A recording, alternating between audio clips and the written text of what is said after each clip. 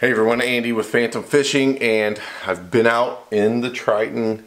If you haven't seen the videos cleaning this thing up, at the beginning it was a mess, but I've had it out a couple times this year. I don't need everything perfect to fish, but I tell you what, there's a couple things that are really bugging me, and this is one of them. It's a pretty simple fix as far as I can see. I've never done it, but it looks pretty simple. It's gonna make unhooking and hooking the boat up a lot easier. Check this video out.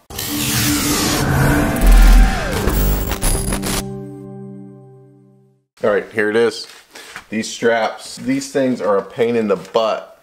They, I mean, they're ridiculous. It's, to get them tight, you gotta tighten them down. I mean, you can see where it's kind of messed up the boat here. Let me zoom in a little bit right there.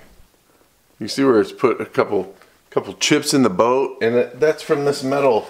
You got to get it pretty tight, and these are a pain in the butt, and they're weathering, and so I'm gonna change them.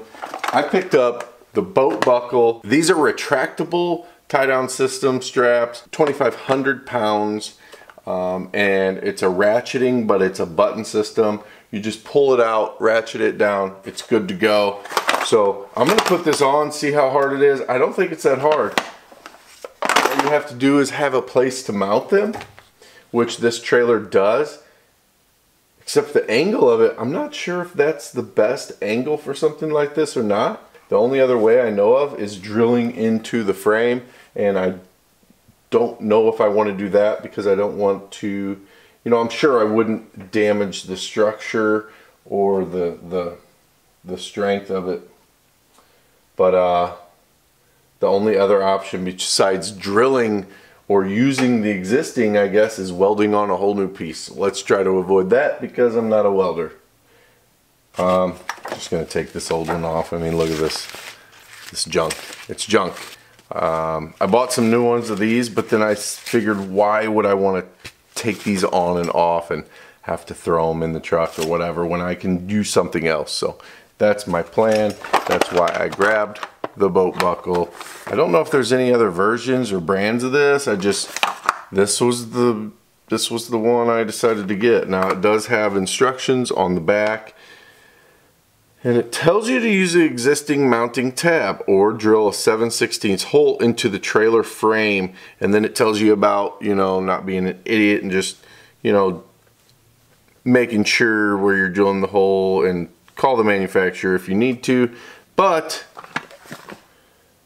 the way they have that mounted is a little different than the way this one's going to be mounted, so I'm just not 100% sure if this is going to work with the existing mounts on this Triton V176 Magnum trailer.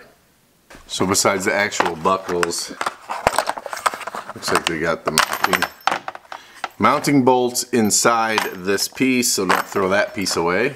It's pretty simple. It's got the bolt, the nut, and the washer. It looks like a lock washer for each side, so that's all you got, and the boat buckle. So I guess it's going to mount somewhat like this, which I'm going to want it to be at that angle, and yeah, that should work.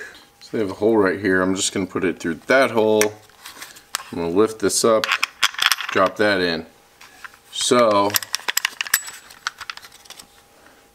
then I'm going to put the washer on the back of that, and then put the nut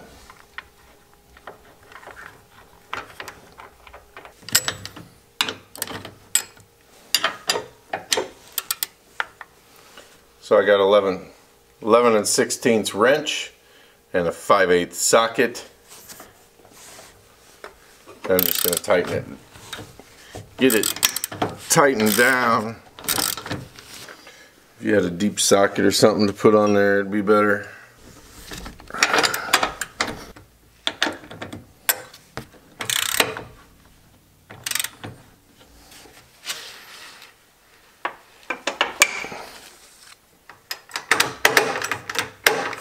So there you go, the boat buckle's on. I appreciate you watching. Stay tuned. There's a couple other things, including a recessed trolling motor tray because I'm sick of standing there like Captain Morgan.